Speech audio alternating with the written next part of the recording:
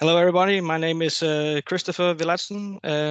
I'm going to talk about what I've worked on for the last few months as part of the INTO-CPS application work, and I've worked with the modernization of this application. And I would focus on in this talk about how we moved from Angular 2.0.4 RC onto Angular 0.72. Sorry, Angular 7.2. And we wanted to do this because we have the cloud twin, which is at this stage, and we wanted to make sure that the system was secure and the dependencies were up to date. So coming into this project, it was where you have to update the underlying framework for the UI. It seemed important to understand the application. So I borrowed a slide here from the paper migrating into the INTO-CPS application into the cloud. And as we know, the project is an Angular and Node.js project that uses Electron, which uses in turn Chromium to build a desktop application. So we see here that the application uses Gulp as a build tool.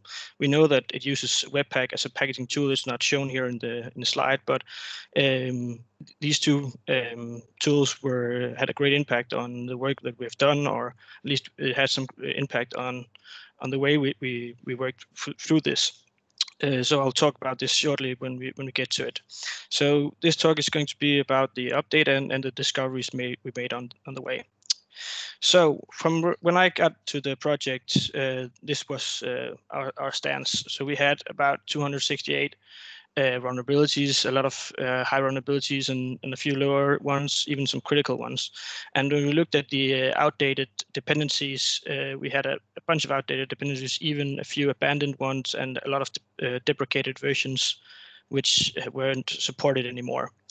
So we started by updating all of these smaller vulnerabilities to make sure that all the base that we had, we were very comfortable with.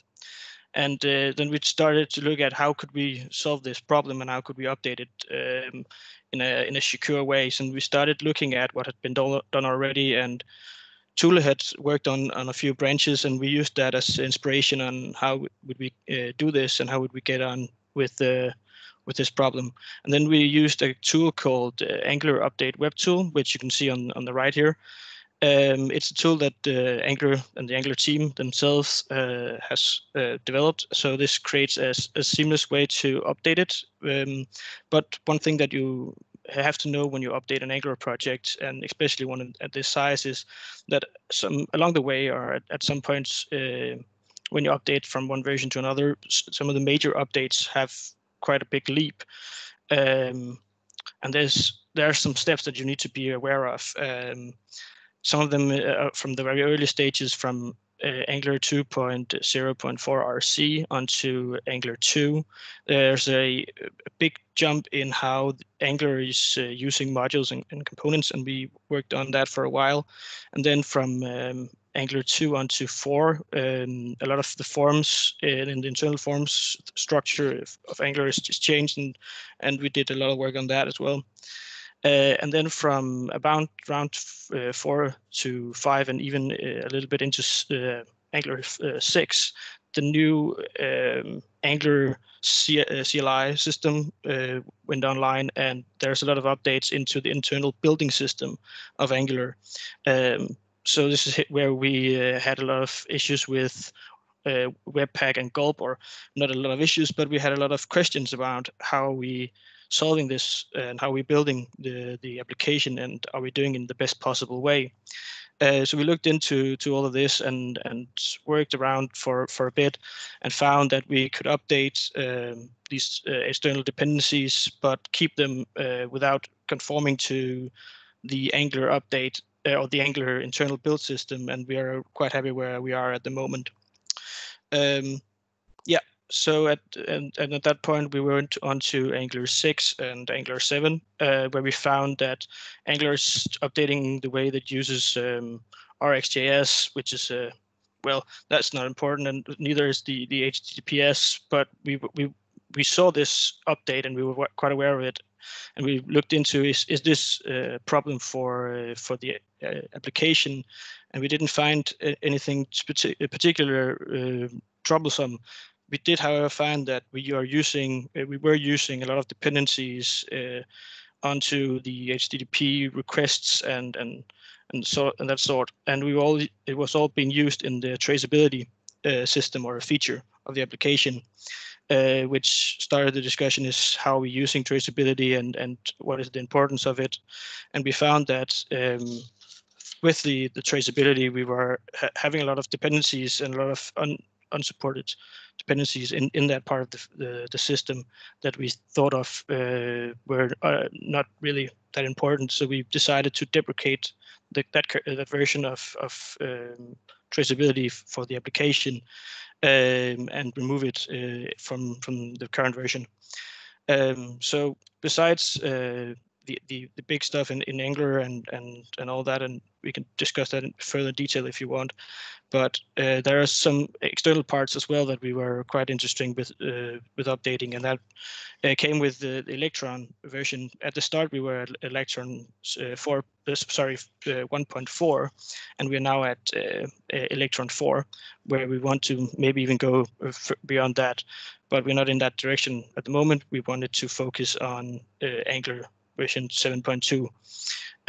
But yeah, we worked on the Electron update as well, and we have the code for continuing that if that is something that we wanted to do in the future. So where are we now? For the current version of the Angular project, we are now at 10 vulnerabilities, which is a great decrease from the 268 we had from the beginning. We are at around 44 outdated dependencies. A lot of these dependencies are updated from where they were at the beginning. So even though they are outdated or set as outdated, they are supported and they are not abandoned completely, which we had a lot of at the beginning. And we are also at the current version of Angular around 7.2, which is allowed with the cloud version, which is where we want to be, because this gives us the opportunity to more seamlessly align the functionality from this version and the desktop version and the cloud version. And so for the future for this application, I have a few things on my wish list, and I know there's a lot to be done for the application, and we can do a lot of good for it. And this is just a few of my points that I would like for the future. This is the folder structure. I think is could be really important to update. We have a current version or a sort of a wish for it, and this is, as you can see on the right, how we are designing it at the moment, where we want to disconnect the Angular and the Electron to make it more seamless with the transaction from the cloud and the desktop version. And then we want to look into some of the functionality that is coupled together, that we have some global functions and features that we might want to look at if we can decouple that even more to make also those parts of the system move seamlessly to the cloud version and for other functionalities as well. And then, of course, the Electron 8, which is sort of my little idea for the application, because I see that as a great opportunity to have the Chromium driver, which Electron uses, to be updated to the latest version. But yeah, that's just my wish list, and that's my talk as well.